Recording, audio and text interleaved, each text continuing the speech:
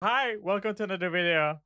Before we start, I just want to say that podcast is now on Spotify, so you can check that out in the comments. But let's look at the best meta decks for this week. Shen is by the stats the best deck for climbing. This deck just popped up kind of like before the open and stuff, but I never thought this is that good. But stats prove me wrong, and like this deck is just doing so well. Something interesting on this deck list is that it's not playing deny. That's something that you may be used to. And this and like people trying to go with deny against Fizz Samira. But this deck just doesn't care about it. And it's only playing like combat tricks and on stats, and especially like rank 1 and rank 2 in EU playing it and doing so amazing with it. It's classic Shenjavan. Um, just go curve on them and then end the game with like Jarvan, maybe with the dart or just second protector.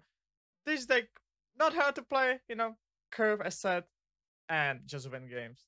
But yeah, it's doing amazing on stats, so I definitely recommend you to try it as well. Second deck, and it's my kind of child, I would say. I kind of popularized it with the Mastering Good Open win, and that's Kaisa Garen.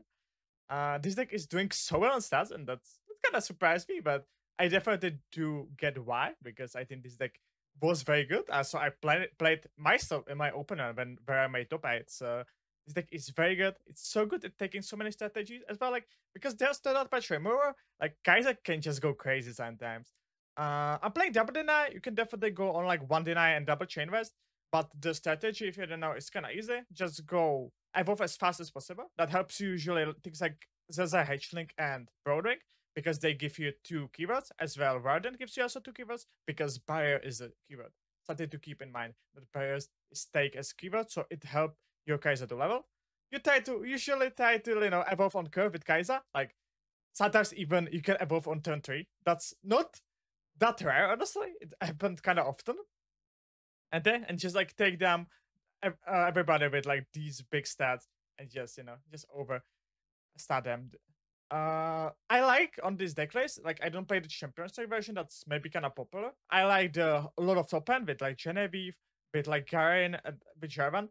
You actually like have so many ties that like even if you're Kaisa die, you still can, kill your opponent even after that. And you're not so dependent on like Champions deck, or you're not so dependent on Kaisa. That's what I maybe like the most on this deck list.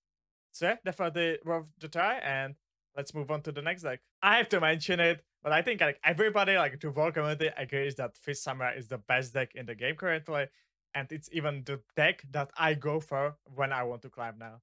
This is my version. Something that maybe not usual is I have no Gecko Burst and 1 Parallel. It's just like taking for something. Sometimes I was also kind of low on ping, so that's why I take for 1 Parallel. But yeah, otherwise, the gameplay is kind of different than it used to be with the elusives. Now you go mostly on Power Panda Venom. That's a card that you keep in your mulligan. Don't forget about it. Keep it in mulligan in most of the matchups. Maybe there can be some specific where you don't keep it, but mostly you keep it in mulligan, because this deck is just about it. You try to get as many plunder perks so you can play monkeys on like turn 5, turn 6, and just kill your opponent with it. You can still go like on the Samira game plan. In some matchups, you go to like Fizz game plan. And yeah, I'm still on one of Inferna. I see some people not being on Inferna at all, but I think one Inferna.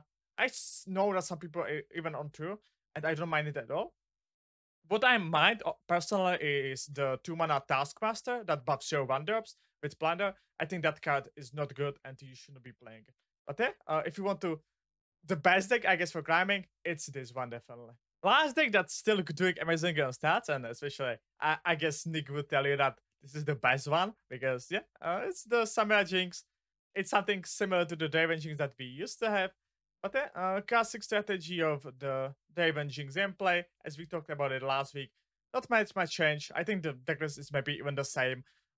Just go face and hope that Jinx gonna end it. Samira is amazing tool, and just go wide as possible. Get your vision on as many units possible. When you're another value, just go for Experimentator. Easy. It's not easy deck to play, but it's not hard to master, I would say. So, definitely something that I do also recommend you to play in. Did I forget about any deck? If I did, let me know in the comments.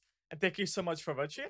Hopefully enjoying my videos and stuff. So if you do, you can leave a like, you can leave a sub, and see you next week with another meta report. Next time in a turn.